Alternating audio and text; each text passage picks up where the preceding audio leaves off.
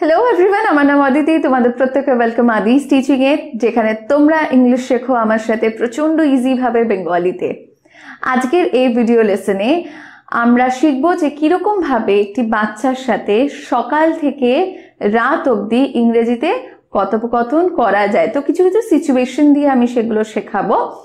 আর এই ভিডিওটার জন্য তোমাদের মধ্যে থেকে অনেকজন আমাকে রিকোয়েস্ট করেছিলে, যারা বিগিনার্স আছে তাদের থেকেও আমি প্রচুর রিকোয়েস্ট পেয়েছি, তার জন্যই এই ভিডিওটি করা। আর ভিডিওটি শুরু করার আগে আর একটা ছোট্ট কথা বলি, আমার সেকেন্ড চ্যানেল, তার নাম অদিতি ব্যানার্জি। গিয়ে চ্যানেলটায় তোমরা ভিডিওস যেগুলো আছে সেগুলো দেখতে পারো। ভিডিওসগুলো বেসিক্যালি পার্সোনালিটি ডেভেলপমেন্টের ওপর এবং মোটিভেশনের ওপর। তো তোমাদের যদি ভিডিওসগুলো ভালো লাগে তাহলে আমাকে কমেন্ট করে জানিও যে ভিডিওসগুলো তোমাদের কিরকম লাগছে, আর চ্যানেলটিকে সাবস্ক্রাইব করে দিও। শুরু করা যাক তাহলে আজকের ভিডিও লেসনটা। বাচ্চাকে যখন ঘুম থেকে তুলি তখন কি বলে তুলি? চলো উঠে পড়ার সময় হয়ে গেছে। তো এটা ইংরেজিতে কিভাবে বলবো? চলো উঠে পড়ার সময় হয়ে গেছে। Come on, time to get up. Come on, time to get up. যদি নেটিভ স্পিকার্সদের মতন করে শিখতে চাই বা বলতে চাই তাহলে তারা কিছুটা এরকম ভাবে বলে, come on honey, time to get up. হানি মানে বাচ্চাকে ভালোভাবে বলছে হানি। ওকে, নাও এর পরেরটা, ঠিক করে ঘুমিয়েছো, এটা কিরকম ভাবে প্রশ্ন করব? Slip well, slip well. তখন বাচ্চা হয়তো বলবে, হ্যাঁ মা, ইয়েস মামা, বা আমি আরেকটু ঘুমাতে চাই, I wanna sleep more, I wanna sleep more. I wanna মানে I want to। আচ্ছা, wanna, gonna, lemmy এগুলোর উপর ভিডিও করা আছে। যদি তোমরা এরকম ফর্মস গুলো শিখতে চাও প্লেলিস্ট গিয়ে চেক করতে পারো, ভিডিওস গুলো সেখানে দেওয়া রয়েছে। এবার বাচ্চা যখন তোমায় বলছে যে আমি আরেকটু ঘুমাতে চাই এখন, তখন তুমি বলছো যে এখন আর না, no more now, no more now। এবার তুমি বলছো দাঁত মাজার সময় হয়ে গেছে, দাঁত মাজার সময় হয়ে গেছে। It's time to brush your teeth, it's time to brush your teeth। এবার দাঁত মাজার পর নিশ্চয়ই ব্রেকফাস্টের পালা। তখন কিরকম ভাবে বলবে? ব্রেকফাস্ট করার সময় বাচ্চা জিজ্ঞাসা করছে আজকে ব্রেকফাস্টে কি আছে মা? তো যখন কি আছে বলছে তখন কিরকম হবে? What's there for breakfast today, mom? What's there for breakfast today, mom? আমরা এই প্রশ্নটা আরেকভাবেও বলতে পারি, What's for breakfast, mom? What's for breakfast, mom? ব্রেকফাস্টে কি আছে মা?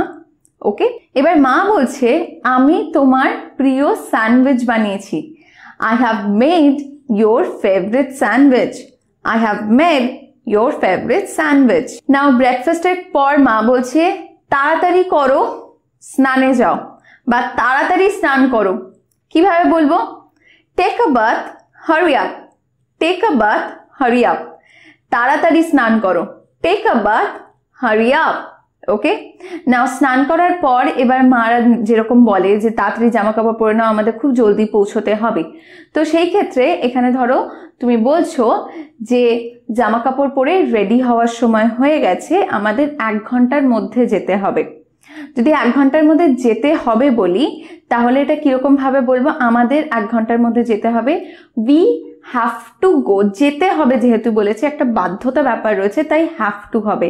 হ্যাভ টু আর মাস্টের ব্যবহারের উপর একটা ভিডিও করা আছে, প্লেলিস্টে অ্যাডেড রয়েছে, গিয়ে অবশ্যই ভিডিওটা দেখে নাও যদি মাস্ট এবং হ্যাভ টুর মধ্যে তোমাদের কোনো ডাউটস থাকে। আর হ্যাভ টু এর ব্যবহার যদি জানতে হয় তাহলেও অতি অবশ্যই সেই ভিডিওটা চেক করো। তো আই হ্যাভ টু যদি আমাকে যেতে হয় বলে, আর যদি বলে আমাদের যেতে হবে তাহলে we have to. We have to go in an hour, আমাদের 1 ঘন্টার মধ্যে যেতে হবে। যদি বলে আমাদের 1 ঘন্টার মধ্যে পৌঁছতে হবে তাহলে হবে we have to reach, we have to reach in an hour. যদি বলি যে রেডি হওয়ার সময় হয়ে গেছে তাহলে বলবো it's time to get ready. আর যদি বলি যে জামা কাপড় পরে রেডি হওয়ার সময় হয়ে গেছে তাহলে বলবো it's time to get dressed, it's time to get dressed. জামা কাপড় পরে রেডি হওয়ার সময় গেছে। ড্রেসড মানে সজ্জিত হওয়া, জামা কাপড় পরে রেডি হয়ে পুরো সজ্জিত হওয়াকে ড্রেসড বলে। It's time to get dressed, we have to go in an hour. বোঝা গেল? আচ্ছা, এবার তো বাচ্চাকে বলে দিলাম যে আমাদের 1 ঘন্টার মধ্যে যেতে হবে। নাও বাচ্চা প্রশ্ন করছে যে আমরা বাসে যাচ্ছি না গাড়িতে যাচ্ছি। আমরা বাসে যাচ্ছি না গাড়িতে যাচ্ছি? আর ভি যেহেতু আমরা রয়েছে তাই হবে আর ভি, ভি এর পর আর বসে, তো যখন প্রশ্ন করছি ইন্টারোগেটিভে তখন আরটা আগে বসবে। আর V going by bus or car? R V going by bus or কার? আমরা বাসে যাচ্ছি না গাড়িতে যাচ্ছি? যখন আমরা ভেহিকেলের কথা বলবো, কোনো যানবাহনের কথা বলবো যেটার মাধ্যমে আমরা কোনো জায়গায় পৌঁছাই, তার আগে আমরা বাই এর ব্যবহার করি। যে বাই, আমরা বাসে যাচ্ছি স্কুলে না গাড়িতে যাচ্ছি? By bus or car. Okay, R we going by bus or কার? ওকে, নাও এবার পরেরটা। মা তখন বলছে আমরা বাসে যাচ্ছি, we are going by bus. We are going by bus. যদি বলো যে আমরা গাড়িতে যাচ্ছি তাহলে হবে উই আর গোয়িং বাই কার। যদি বলো যে আমাদের গাড়িতে যাচ্ছি তাহলে হবে we are going by R car. We are going by R car. O you আর কে আমরা অনেক সময় আওয়ার উচ্চারণ করি, তো আওয়ার হবে না, ওটা হবে আর। উই আর গোয়িং বাই আর কার। ওকে, তো প্রোনাউন্সিয়েশনের উপরও কিন্তু আমাদের জোর দিতে হবে, কারণ মনে রাখতে হবে বাচ্চাদের যেহেতু শেখাচ্ছি, বাচ্চারা কিন্তু আমরা যেটা বলবো সেটাই শুনে শুনে শিখবে। তো যখন আমরা কোনো ভুল প্রোনাউন্স করব কোনো কিছু, তখন বাচ্চারাও কিন্তু ভুল প্রোনাউন্সিয়েশনই শিখবে। তো তার জন্য নিজেদেরকে আগে ঠিক করে প্রোনাউন্স করাটা জানতে হবে। তাই এখানে আমরা আওয়ার বলবো না, আর বলবো, আর কার। ফাইন। নাও এবার বাড়ির থেকে বেরোনোর সময় বাচ্চাকে তুমি বলছো যে চাবিটা আমাকে দাও, চাবিটা আমাকে দাও। গিভ মি দ্য কিজ বলতে পারি, বা এটাও বলতে পারি পাস মি দ্য কিজ। যদি কোথা থেকে নিয়ে আমাকে দেওয়ার হয় তাহলে আমরা এটা বলতে পারি পাস মি দ্য কিজ। ওকে, নাও এবার বাচ্চা জিজ্ঞাসা করছে যে এটা কোথায় রাখা আছে? where is it kept mom? where is it kept mom? এটা কোথায় রাখা আছে? where is it kept mom? তুমি বলছো যে টেবিলের উপর, তাহলে কি হবে? on the table, বা এটাও আমরা বলতে পারি it's on the table। এবার যদি তুমি বলো এটা একদম টেবিলের উপরে আছে, it's right there on the table। it's right there on the table, ওই তো একদম টেবিলের উপরে আছে, it's right there on the table। চলো এবার দেখি পরেরটা। বাড়ি থেকে চাবি দিয়ে বেরোনোর আগে বাচ্চাকে তুমি বলছো যে ব্যাগটা নাও আর ফ্যানটা অফ করো। ব্যাগটা নাও, ফ্যানটা অফ করো। তাহলে কিভাবে বলবে? Take the bag, take the bag. ব্যাগটা বলেছি যেহেতু নির্দিষ্ট করে বলে দিচ্ছি তাই দা বসাবো। Take the bag and switch off the fan. Take the bag and switch off the fan. ওকে, নাও গাড়িতে করে যাচ্ছে বাচ্চা, একদম চুপচাপ বসে না, প্রচন্ড দুষ্টুমি করছে। সেই ক্ষেত্রে তুমি বলছো যে তুমি কি ঠিক করে বসতে পারছো না? তখন কিরকম ভাবে এটা ইংলিশে বলবো? Can't you seat properly? Can't you seat properly? তুমি কি ঠিক করে বসতে পারো না? এবার যদি বাচ্চা খুব বকবক করে তাহলে সেই ক্ষেত্রে তুমি বলছো তুমি কি চুপ করে বসতে পারো না? তাহলে এটা কিরকম ভাবে বলবো? Can't you seat quietly? তুমি কি চুপ করে বসতে পারো না? Can't you seat quietly? এবার ধরো বাচ্চা স্কুল থেকে ফিরে কার্টুন দেখছে, সে ফ্রেশ হচ্ছে না, তখন তুমি তাকে বলছো এটা কি কার্টুন দেখার সময়? এটা কি কার্টুন দেখার সময়? এটাকে ইংলিশে কিরকম ভাবে বলবো? এটা কি কার্টুন দেখার সময়? Is it a time to watch cartoons? Is it a time to watch cartoons? না, এবার হয়তো বাচ্চা খুব দুষ্টুমি করছে, জ্বালাচ্ছে, তার মাকে বারবার করে ডেকে যাচ্ছে। সেই ক্ষেত্রে তার মা তাকে বলছে যে আমি লন্ড্রি করছি। লন্ড্রি করা মানে নোংরা কাপড় জামাগুলো নিয়ে ধোয়া বা ওয়াশিং মেশিনে দেওয়া। তো আমি লন্ড্রি করছি, বাবাকে ডাকো।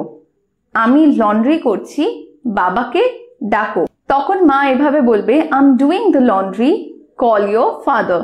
I am doing the laundry, call your father. যদি বাসন মাজে সেই ক্ষেত্রে মা বলবে I am doing the dishes. I am doing the dishes. Doing the dishes মানে আমি বাসন মাজছি। বাসন পরিষ্কার করা বা বাসন মাজা অর্থে ডিশেস বলে। I am doing the dishes, call your father. আমি একটু ব্যস্ত আছি, I am a little bit busy. বাবাকে ডাকো, কল ইয়োর ফাদার। ওকে, বা যদি বলো বাবার সাথে খেলো, play with your father. Fine. নাও এবার ধরো বাচ্চাকে তার মা জিজ্ঞাসা করছে তুমি কি বাসনগুলো মাজতে পারবে বা তুমি কি বাসনগুলো ধুয়ে দিতে পারবে বা পরিষ্কার করে দিতে পারবে, তখন কিরকম ভাবে বলবে? Can you do the dishes? Can you do the dishes? ওকে। আর যদি এটা একটা রিকোয়েস্টের মতন করে বলে তাহলে বলা যায় can you please do the dishes? Can you please do the dishes? Can you please do the dishes? নাও এবার বিকেলে বাচ্চা বাইরে খেলছে, এবার খেলতে খেলতে নিজের চোট পেয়েছে, তখন এসে কান্নাকাটি করছে প্রচন্ড। তো মা তাকে জিজ্ঞাসা করছে তুমি কি চোট পেয়েছো?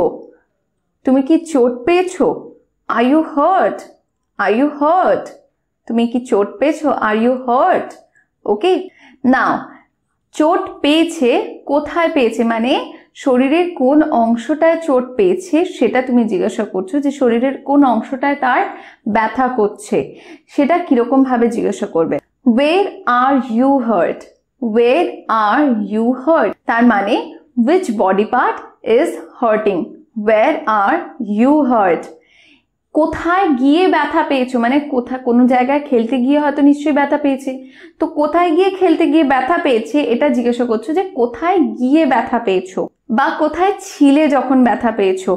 Where did you get hurt? Where did you get hurt? Where did you get hurt? বাচ্চাদের মধ্যে প্রায়শই মারামারি লেগে থাকে, ঝগড়া লেগে থাকে, একে অপরের সাথে খুব খুনসুটি করে। তো এরকম একটা সময় যখন বাচ্চা কারোর উপর প্রচন্ড রেগে যাচ্ছে, তাকে হয়তো মারতেই যাচ্ছে, তখন আমরা বলবো গো easy on him. Go easy on him. Go easy on him. না গো ইজি অন হিম মানে আমি যদি বাংলায় এটা আক্ষরিকভাবে ভেঙে বলি তাহলে হবে তার উপর সহজ যাও, যেটার মানেটা একদম ভুল হবে। তাই আমাদের এখানে নেটিভ স্পিকার্সদের মতন করে ভাবতে হবে। নেটিভ স্পিকার্সরা কখন এই কথাটা বলে? যখন তারা তার বাচ্চাকে অ্যাগ্রেসিভ হতে না করে, খুব রেগে যেতে যখন না করে, তো তখন বলবে গো easy on him. It means don't be aggressive, don't be aggressive. ওকে। এবার বাচ্চা হয়তো কাউকে মেরেছে, আবার মেরেছে, নাও মা তাকে বলছে তুমি আবার তাকে মেরেছো, সরি বলো। তুমি আবার তাকে মেরেছো, সরি বলো। তখন তুমি বলবে you beat him again, say sorry. You beat him again, say sorry. এবার বাচ্চা মুখে মুখে তর্ক করছে, সে বলছে না ও আমাকে আগে মেরেছে। তখন এটা কিভাবে বলবে? no he beat me first. no he beat me first. না খুব তর্ক করছে, রাগারাগি করছে, তখন তুমি বলছো where are your manners? তোমার ভদ্রতা কোথায়? তোমার ভদ্রতা কোথায়? where are your manners? নাও যখন সে তার বাবা মার সাথে প্রচন্ড তর্ক করছে, রাগারাগি করছে, তখন আমরা তাকে বলতেই পারি be nice to your dad, মানে বাবার সাথে ভালো ব্যবহার করো। Be nice to your dad. Be nice মানে যখন আমি বলছি কাউকে ভালো ব্যবহার করো, বি নাইস। এখানে এই বি নাইস এটা কিন্তু ইম্পারেটিভ সেন্টেন্সে রয়েছে। ইম্পারেটিভ সেন্টেন্স আমি এখানে কাউকে কিছু করতে বলছি, কিছু আদেশ দিচ্ছি। বি নাইস মানে ভালো ব্যবহার করো, বিহেভ নাইসলি। তো বিহেভ নাইসলিকেই আমি বলছি be nice. Be nice with your dad. যদি মায়ের সাথে বলি তাহলে হবে বি নাইস উইথ ইয়োর মম। তো বিকেলবেলা এবার বাচ্চাকে জিজ্ঞাসা করছে তার মা যে কটা বাজে, কটা বাজে, বা তুমি কি আমায় বলতে পারবে কটা বাজে? যদি হয় কটা বাজে তাহলে হবে হোয়াটস দ্য টাইম।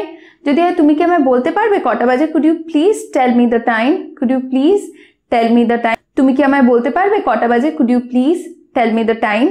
ওকে। নাও 5টা বেজে আধ ঘন্টা হয়ে গেছে মানে 5:30 বাজে। এটা আচ্ছা কিরকম ভাবে ইংলিশে বলবে?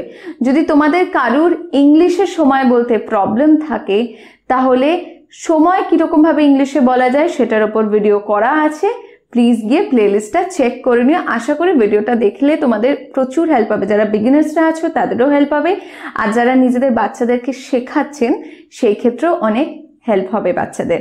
তো 5:30 বাজে বা 6:30 বাজে এটা কিরকম ভাবে বলবো? 5:30 বা 6:30 ক্ষেত্রে 6:30, আর যদি 5:30 হয় তাহলে 5:30। 5:30 5:30, 6:30 6:30, মানে 6টা বেজে আধ ঘন্টা হয়ে গেছে, 5টা বেজে আধ ঘন্টা হয়ে গেছে।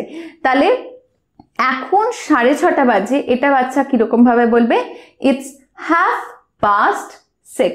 It's 6:30. নাও এবার তার মা বাচ্চাকে বলছে যে এটা পড়ার সময়। এটা কিভাবে বলবো? It's time to study. It's time to study. নাও এবার বাচ্চা বলছে যে টিচার কালকে তোমাকে তার সাথে দেখা করতে বলেছে। কিভাবে এটা ইংলিশে বলবো? টিচার তোমাকে কালকে তার সাথে দেখা করতে বলেছে। Teacher has asked you to meet with him tomorrow. Teacher has asked you to meet with him tomorrow. বা এটাও বলতে পারো to meet him tomorrow. With him না বলে to meet him tomorrow বলতে পারো। ওকে, নাও এইবার তুমি তাকে বলছো যে এই ব্যাপারে কালকে আমাকে মনে করিয়ে দিও, এই ব্যাপারে কালকে আমাকে মনে করিয়ে দিও। তাহলে কি হবে? Remind me of it tomorrow. Remind me of it tomorrow.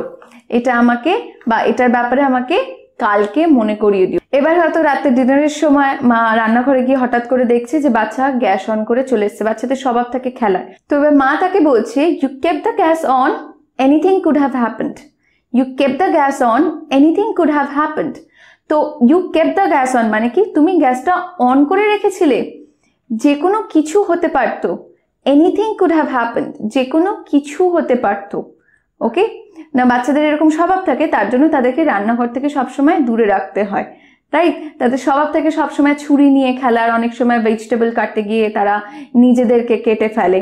তো সেই ক্ষেত্রে আমরা যদি বাচ্চাদেরকে না করি যে নাইফটা ধরবে না, নাইফটা ধরবে না, don't touch the knife, don't touch the knife. বা যদি মা বলে যে তুমি আর কখনো ছুরি দিয়ে সবজি কাটার চেষ্টা করবে না, তুমি আর কখনো ছুরি দিয়ে সবজি কাটার চেষ্টা করবে না, you should not try to cut the veggies.